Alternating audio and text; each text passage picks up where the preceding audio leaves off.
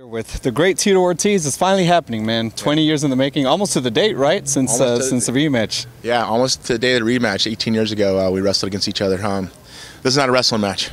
This is not a match. This is not a competition. This is a fight. I'm fighting for my life. I'm fighting for my legacy. I'm fighting for everything I've fought for through my career. And it's against a person that beat me on my birthday 18 years ago in a wrestling match. I'm punching, I'm elbowing, I'm kneeing, I'm kicking. I'm trying to hurt him. I'm trying to draw blood. First blood. The one that causes the most amount of damage in the shortest amount of time is going to win this fight. And that's going to be me. First time I spoke to you was at the Smash Global event when they were honoring you, and that day Bellator signed Chael. Yeah. And you mentioned to me the pinning thing. Was that something that just that day already you started kind of licking your chops like, yes, I'm going to get it? I didn't even know. I didn't even have a clue. They keep their lips really tight here at Bellator. They don't let anybody know any information at all, which is great. I was the first to know. I was watching Bellator on Spike TV, and all of a sudden I see Chael raising his arms, and one arm was smaller than the other, and it said "coward" on it, and it says, "I'm calling out Tito Ortiz. I'm on a legend ass whipping tour." Yeah, well, this legend is gonna whip your ass, but I was like, great. Thank you. There's my fight. There's my final fight right there. You know, I wanted to fight, not an easier fight, but a big name like Royce Gracie or Ken Shamrock or Frank Shamrock.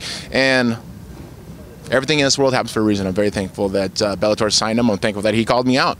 And on Saturday night, he's going to feel the wrath of Tito Ortiz. And like I say, I'm the old lion, man.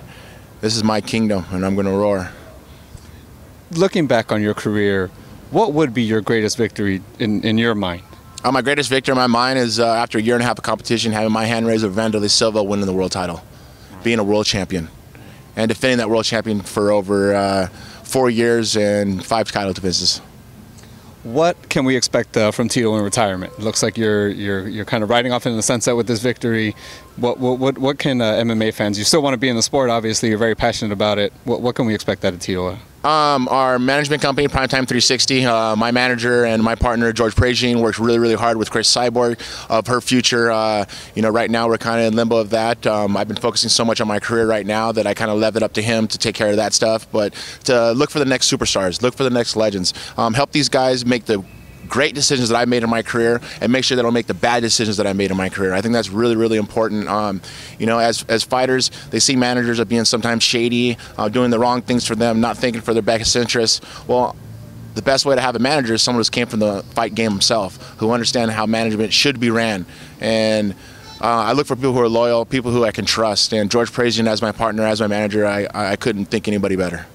Speaking of guys coming up and things like that, who's the one guy that Tito Ortiz in MMA you're like, I must watch TV? When that guy's fighting, when that girl's fighting, I'm watching it for sure. Wherever I'm at, that's who I'm going to watch. I'm going to watch them fighting? Like who's like you a fan of? Or you're basically like, when I heard that person's going to fight, wherever Nick and Nate Diaz. Nick and Nate Diaz. When they fight, I'm watching. Those guys are... They remind me when I was a kid, man, little gangsters who are coming up and don't care what anybody says, and they're going to do it their way. You know, Nick and Nate Diaz, I'll watch them compete no matter what, man. They're awesome.